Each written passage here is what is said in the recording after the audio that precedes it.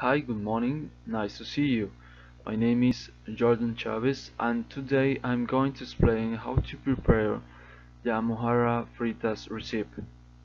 For that, we need the following ingredients: 1 cup of rice, 1 long onion stem, 1 medium large onion, 1 small oil bottle, 200 grams of chicken noodles, 3 tomatoes, 2 avocados, 2 lemons, 2 tablespoons of olive oil, 1 garlic, 3 medium potatoes, 700 milliliters of water, 200 grams of powdered vanilla, 1 large mojarra, 1 lettuce leaf, 1 small yuca, 1 small cucumber, 1 batavia, and salt to taste.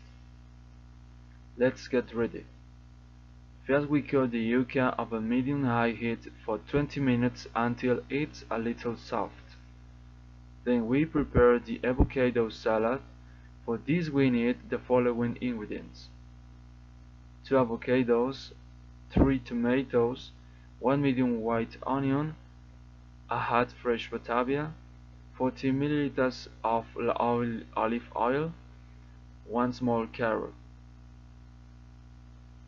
To prepare the salad, we scratch the batavia and the carrot, then we chop the tomatoes and the white onion, then we add the avocados, and we also add the 2 tablespoons of olive oil and salt to taste, stirring all the ingredients. Then we prepare a parsley cream. We need the following ingredients: 1 envelope mayonnaise, 1 coriander or parsley, sugar to taste, salt to taste, and fruit or white vinegar.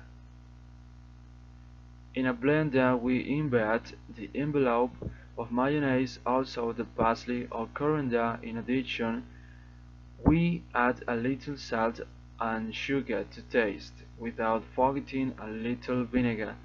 All these ingredients are liquefied, and we obtain a delicious cream of parsley. How to fry the mojarra.